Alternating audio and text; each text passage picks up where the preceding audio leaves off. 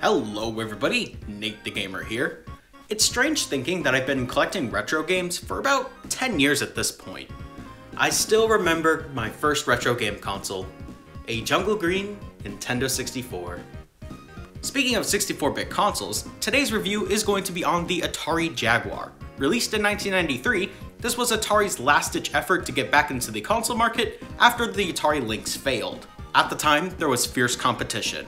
Nintendo had the Super Nintendo, Sega had the Megazord of add-ons, the Genesis, 32X, and Sega CD, and the 3DO company had the 3DO. I know, creative name. Unfortunately, the Jaguar didn't save Atari from its demise. There were a lot of things that were going against it. Mismanagement from Atari's CEO, lack of first and third-party support, and the eventual arrival of the Sega Saturn and the PlayStation. So pretty much the Jaguar was a death sentence for Atari. Did it deserve such a fate?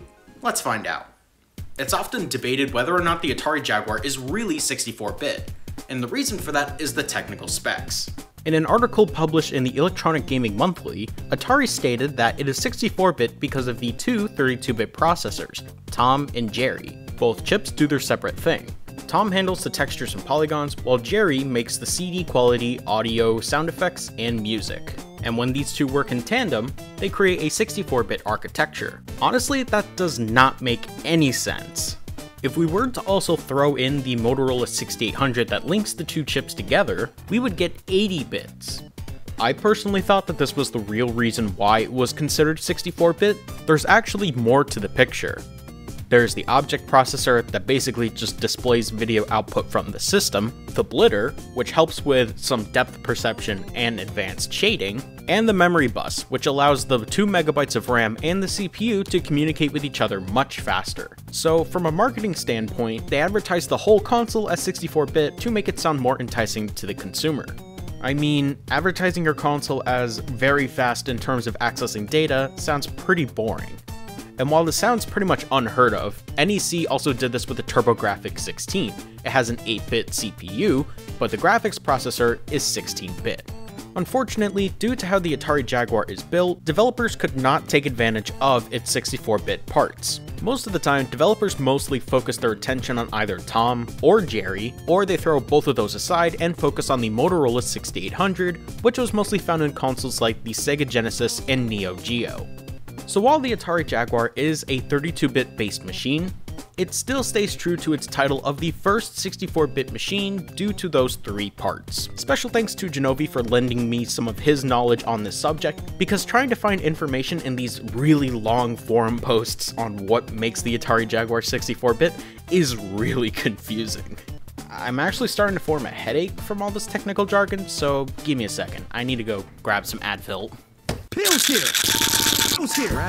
Alright, let's talk about the controller. The controller is kind of bad. It's comfortable in my hands, but it's a little bit chunky. There's 3 face buttons, C, B, and A. The D-pad is pretty stiff and very slippery. And there's a number pad. Why is there a number pad? At least a lot of the Atari Jaguar games came with base plates that tell you what the buttons did. But every single controller that was out at that point had only face buttons. There was no such thing as a number pad anymore. To my understanding, at the end of the Atari Jaguar's life, there was a 6-button Pro controller that was released, but it was in very limited quantities, which would have helped with a couple games. Speaking of games, let's talk about some, because hardware isn't everything, right? Right? Cybermorph was the pack-in title for the Atari Jaguar. You're given a handful of planets to explore, and the main objective is to find all of the energy pods on said planet. The draw distance is bad, and textures are pretty much non-existent. The controls are pretty bad as well. The game saves your progress by having you punch in a passcode on the number pad. And there's actually a bunch of hidden worlds. I tried to access one of them, and I died instantly. Yeah, the commercial is kind of right. This game is starting to make me feel sick. Wolfenstein 3D, also known as the first-person shooter that was overshadowed by Doom a year later. In this game, you play as William B.J. Blazkowicz, and you have to infiltrate the Nazi regime. You traverse through maze-like levels, and you shoot down Nazis. Overall, for being one of the first-person shooters out there, it's not that bad. This version of Wolf 3D has all of the levels, 2 new weapons, including a flamethrower and a rocket launcher, And as you can probably tell from this footage, it's all uncensored, unlike the Super Nintendo version, which was based off of this one. It also runs in full screen with a pretty solid frame rate. Overall, a pretty solid port from id Software. Club Drive, not to be confused with Drive Club, one of the PlayStation 4's best-selling titles, is a game that actually has a plot, in the instruction manual of course. It's set in an amusement park in 2098 where driving became legalized after being deemed illegal for safety reasons. But like the plot matters anyways, because this game is kind of bad. It's a game where you drive around and you collect power orbs. Sound familiar? It's literally just Cybermorph, but instead you're in a car. The car physics are pretty bad and the controls are very slippery. At least the draw distance is pretty far. Avoid this game like a pothole in the middle of the road. Hey, you guys remember when I reviewed Doom for the 32X? Well, this is the grandfather of all Doom ports. Developed in-house by id Software, Doom came out a year after the PC's release. While the levels are still shrunken down, the levels that are missing in the 32X version are here. The game runs in full screen and has a pretty nice frame rate too. Unfortunately, since there's a lack of face buttons on the Jaguar controller, you can't easily strafe out of the way, and trying to strafe out of doorways is still a major issue.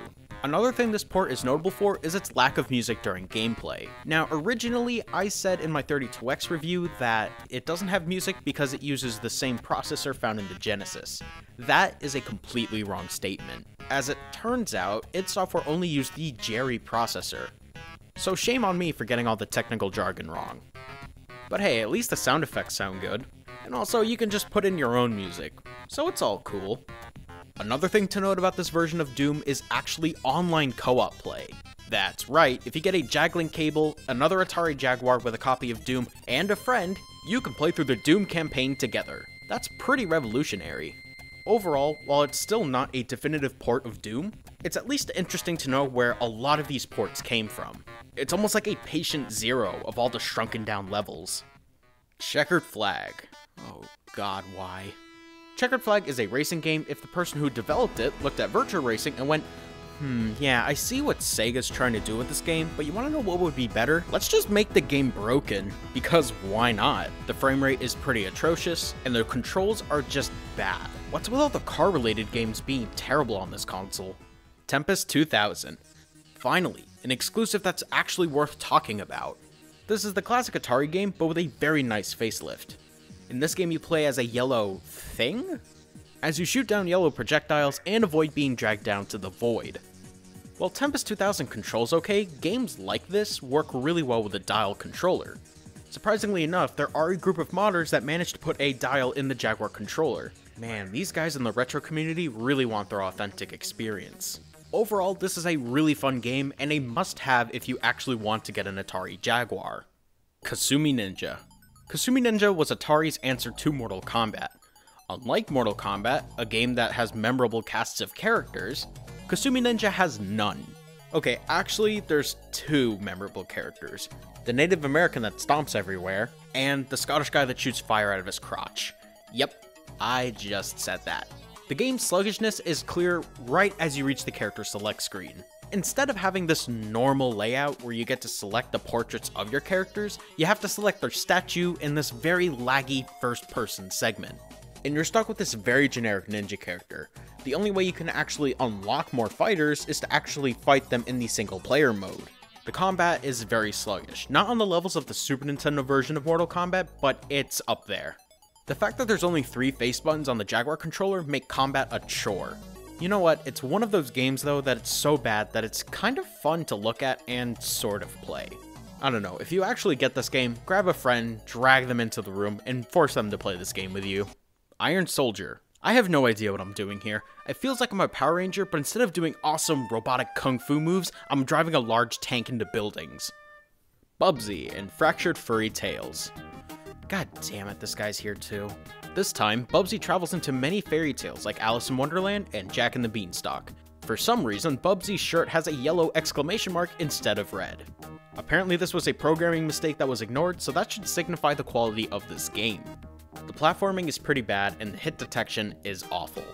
At least Rob Paulsen reprised his role as Bubsy after Bubsy 2 and the cartoon.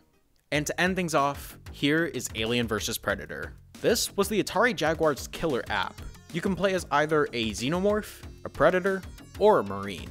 And no, before you ask, this is not the Capcom classic that has not been ported to any console, but rather a mediocre first-person shooter. Yeah, if I'm being honest, I came into this game with way too high of hopes. Unlike Doom, which doesn't have any background music, there's a background hum that plays throughout the entire game. Also, there's this hilarious one voice clip from the Marine. What on earth got a hold of this guy?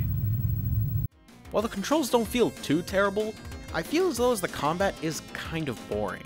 Also, the level design isn't as interesting as Doom. If you're gonna get this game, play it before you play Doom, because you will be spoiled.